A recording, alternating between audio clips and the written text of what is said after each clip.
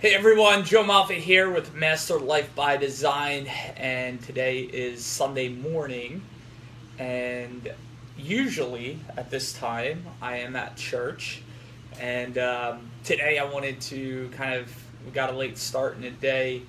We had a long day yesterday. Christina and I went out to eat and just got yogurt afterwards and was in a total food coma. So we got a late start to the day, but here's why I share that with you, because I wanted to share about chores and how that can actually play a major role in the success in your life or not. Right? I was up in the morning, Christina was getting ready, she had to go do some things, and I actually I started doing the laundry. I started, make her bed, do the laundry, made her food, started vacuuming the house, and I started to think about, why do I do these things? First off, where did they come from? You know, the origins of where I was so disciplined. And where that happened was, growing up, my dad always had this high standard to do, make your bed every morning. And we always had chores on Sunday. Sunday with Frank, we'd throw on Frank Sinatra, and we would do our chores. Or I would do the chores, at least. While he did other things, I guess more adult things from what I can remember. Then I went off and I joined the Marine Corps, and I had things. I had field day inspection. My room had to be white glove inspected, crystal clear and clean in all areas. And so the Marine Corps also wired me. So my dad kind of prepared me for the Marine Corps, and then from there, the Marine Corps wired me to do my chores. So I can't fathom people who don't know how to make their bed. They really don't. They wake up and they just have their sheets. I mean, it just looks disgusting. And I always tell people, I can tell the direction of your life. I can tell how your mind's set up by looking at your bed, your car, and your drawers. How are they organized? Are they clean? Are they folded? Are they organized? Is your bed made? Do you have crap laying all over your bed and on your floor and in your car? And so I started to examining people in those key areas, and I started to find a pattern that those people who didn't make their bed, who their car was a mess, their drawers, if you open them up, there were just clothes just thrown in there. They were so out there. Their life was in chaos. And I started to see this correlation, and I started to look at my own life. And I started to see, and then I looked at other people who made their bed, who had their car clean, and they had their things, their shit together. So I started seeing that, and I made the decision. I started making the correlation that if you would just be disciplined in your day, if you would just have the discipline to make your bed every morning, or to vacuum your place, or to do the dishes, or do the laundry on time. If you would just have the discipline to do your chores, keep your room clean, keep your car clean, keep your drawers clean. If you had the discipline to do that, what's happening? Most people overlook this. Oh, it's just making your bed. It's just keeping your house clean. No big deal. It's just how I am. No, bullshit. I call it a bullshit card, because here's the deal. When you do those things, especially like make your bed first thing in the morning, the discipline that I have around that, when you do that first thing in the morning, here's what's happening. You're wiring your brain to have a win for the day immediately. So immediately you're starting your day off with some success and not a failure, or not this bitch or gripe or complain that, oh, I gotta go to work. You're wiring yourself for that. When you vacuum your house, how good does that feel once it's over? Right? How clean does it, look when your floor is beautiful, or when your clothes are folded right in your drawers, or your car is just got washed and clean? It makes you feel good. It gives you that win. But here's the deal. The chores that you do in your life have a direct correlation to the success that you're going to have in life, because you're installing the habit of discipline. Most people nowadays, I coach so many people around the world, and what I find is they don't have the trait of discipline. Some do, not all, and I'm not discrediting the ones that do, but some people don't have that discipline, that trait. And so if you don't have that, how are you ever going to build a business? How are you ever going to discipline yourself to be able to get into promotion at your career or change your career? Or if you have kids, how are you going to raise your kids to be disciplined when you're not? Because kids do what you do, not what you say. So are you disciplined? And I'm sure many of you that are watching this, you could afford to get someone to clean your house for $50, every 2 weeks, or something like that, $10, $15 an hour. And we can certainly do that, but I don't like to do that. Christina loves to do that, but I don't like to do that because I like the discipline to make my bed each day, to do the dishes, to vacuum my place, to fold the laundry. In fact, you probably hear the laundry going in the background. I have some music trying to drown out that, but you guys can see here my my screensaver. I am financially free, just affirmations everywhere. You can see the vision boards of Christina's behind us. But just going back to the discipline, your chores, if you're not being consistent with your chores, if you're not developing the discipline, the determination to make your bed and all those things, you are robbing yourself of success. Now, there's going to be people out there, well, Joe, I don't make my bed, I don't clean my place, and I still have success. I high-five you, I congratulate you. You are the infield fly role to this. But from what I've seen in coaching so many people, is that if you don't have that discipline trait, you're never going to get to where you want to be in life. So, the Marine Corps installed this in me. We had to do it every week. There was penalties if you didn't. My dad, punishment would come. And I am so grateful for it. The values that he installed in me, and the military installed in me. Jen, I'll get to your comment here in a second. But here's the deal. Many of you are like, Joe, I don't like doing this. I hear this all the time. I don't like to be disciplined. I don't want to make my bed. That's not who I am. But what is it robbing you of by not being disciplined with your chores? What are you missing out on because you are not going through and following through and having the satisfaction or the celebration of a clean place, a clean car, a nice bed, fresh clothes? What are you robbing of yourself? So here's my suggestion. My suggestion is pick one thing that you're going to commit to every day, whether it's making your bed, whether it's vacuuming your place, doing the dishes, whatever that is, cleaning out your purse, whatever that might be. Pick one thing that you can start to build on each day to practice instilling determination into you and that discipline. Because here's the deal. What I know, this is so funny. What happens to most people is they say, I'm not clean, or I'm not that type of person. And when you say I am, you're actually you're creating this new identity, and you're robbing yourself of your future identity and all the benefits of it. So when you say, I'm not this way, and this isn't just in your chores, this is in every area of your life. When you say, I am, those are the two most powerful words in the English language, in the world, I am. And so when you say, I am not that type of person, I don't make my bed, you're starting to claim yourself as this identity and wire yourself to say, hey, here's who I am, or I am not. And that's dangerous. So that's why I give you the challenge of pick one thing, and I would encourage it to be make your bed every day, because it gives you that instant win.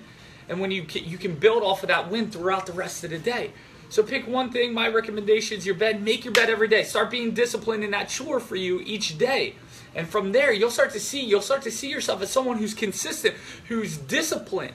And then when it comes to building your business or getting that promotion, or being even more effective in your relationship or with your children, all of a sudden you're now starting to see, I am that type of person. And you start to own that identity, and that's where things start to shift. Too many people are undisciplined in their life, and that's why they're always wishing they were somewhere else. But they're afraid to do the work, because discipline means you got to give energy towards something. Most people nowadays don't want to give energy.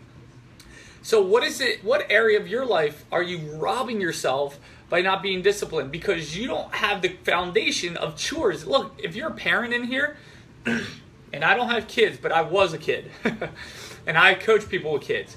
If you have children, the best thing you can do is teach them to have chores. To teach them the skill of discipline. Watch the Karate Kid, right? Mr. Miyagi, wax on, wax off, right? And I know it sounds silly, but the Karate Kid was learning discipline in that moment for future successes down the line. That if he didn't have the discipline, he wouldn't have been able to have the success that he had. So maybe some of you grew up without having to do chores. Maybe you still don't do chores. I'm not outsourcing. I'm not leveraging my chores.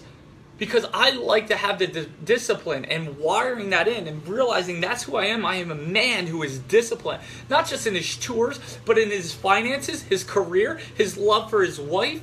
I'm disciplined in all these areas, and I want to make sure I have something, even if it's this small, to keep me going, to keep building that or holding that foundation in place. And it carries into my clients and into building my business. So what is it for you? Where do you need to be more disciplined? Where could you start to implement chores into your life to start giving you that foundational component that you might be missing so that you can have the success that you want? Because many of you out there, I know, you're robbing yourself of your chores. And you could see it in the success in your life. Oh yeah, you have success in your life, quote unquote, what you think, but you're not fully fulfilled. You're not fully happy. Because when you are disciplined and you do make your bed, you do your chores, afterwards you have this fulfillment, like I did something, I created something, and it's so powerful. And many of you are robbing yourself of that emotion. That's why when I start all my coaching calls with my clients, I always ask you, what do you have to celebrate? What did you have that went well? Or what do you want to acknowledge about yourself? Because that starts to ingrain this identity in them, and it starts to get them into this emotional space of, oh yeah, I did do that. I did have this accomplishment, or I did think this way that was different than our previous call. So where are you robbing yourself? Excuse me. So pick one area.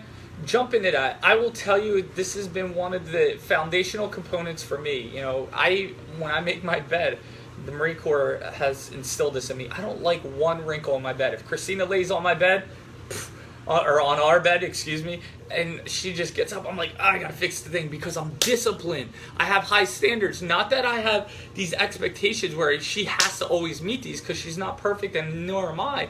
But I have these standards that I've raised in the bar of my life. And it starts with the little things. If you can't do the little things well, how's God or the universe ever going to bless you with more if you can't do the little things? So that's my recommendation. I'm going to go back and check out some of these comments here. Jen says, I love a clean house. The chores throughout the little chores throughout the days make me happy to come home to a nice clean house and less things to do. Right, exactly. You feel so good when you come home. Most people are robbing themselves of that. And what they do is they come home to a messy place, might have had a long day, might have been frustrated at work, and all of a sudden, they come home and they find out that they're just blah, they're miserable, they're tired. And they don't understand why. Maybe if you start to raise the bar in your life, the standards in your life, and you start to do the little things well, like these little chores that you can do, it can change. Turin said, speak, great wisdom, my friend. Great meeting you yesterday, Wayne. Always looking forward to your live broadcast. Thank you. The foundation is everything. How you do anything is how you do everything. Absolutely. We share that with clients all around the world. And it's so true, because people think, I'm going to half-ass it at work today. I'm not going to give everything I got because I'm not getting what I want. What you fail to understand is that you're actually robbing yourself, not the company. You're robbing yourself, because how are you going to shut that switch off and then go out there and build this great business? You know, I used to do this in network marketing all the time. I used to be miserable. I can't wait to get out of my job. I can't wait to be free. I hate it here. Gosh, this guy's a jerk. My manager sucks. All this. And then I was expecting to go out there and meet people and that want to join my team and bring that energy in. No way. No way. I wouldn't do my work. I wouldn't be disciplined at my work on the little things I needed to do because I could skip this, or I don't have to do that, or I could shortcut this. And then that would carry into me going out there and trying to meet people. Oh, I could skip doing this. I'll just text them instead of calling them. These chores can give you the discipline that you need to go out there and do everything to the highest standard. And when you learn to do things at a high standard and you have that discipline, there's no such thing as luck. Luck doesn't come because you're prepared for your success. You can receive it because you've been working towards it. You've been disciplined and doing the little things. I always used to say this, and then I'm going to wrap up here. You know, when most people are going at it together, at some point someone lowers their standards and the other person keeps their standards in place. They're disciplined, doing their chores, going out there, meeting people, talking to people, growing their business, learning material, personal growth, why this person stops. And all of a sudden there's this large gap between the two people. And the one person who stops says, how do I How did you get there? How did you get to where you are in life? It's almost impossible to get there. How'd you do it? Because they stopped. They can only see right in front of them. While the other person just kept their head down. They stayed disciplined. They did their chores each day. They developed a trait of discipline. And all of a sudden, they stayed disciplined in the little things in their life. And as time went on, all of a sudden, they started to grow in this level of success that most people say are lucky. And it's bullshit. I did a post yesterday on Facebook. It says, who needs luck when you have the favor of God? And the favor of God is poured upon you, but it's poured upon you through the faith. And so faith is the substance of things hoped for. And so faith is, walking by faith, not by sight. So it's like, it's not saying, oh, I'll be disciplined when I see the money in my bank account. That doesn't work.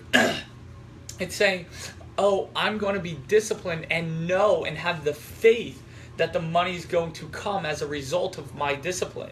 If I do my chores and I develop that trait of discipline, all of a sudden, I'm starting to create this faith that it's going to come through the consistent efforts that I do on it each day. And all of a sudden, you wake up a year down the road, 2 years, 5 years down the road, and you're like, wow, how did this happen? How did I create this life? That's what Master Life by Design is all about. So, if many of you haven't gone to Master Life by Design, let me share with you, see if you guys could see this. You can go here, Master Life by Design. Go ahead and click your free ebook, 3 Easy Steps to Mastering Your Life by Design, little welcome video. Our latest blog that Christina and I did, top relationship advice to realign with your partner. The Power of Vision is a powerful blog that we did too. You can see the pillars of what Master Life by Design is all about.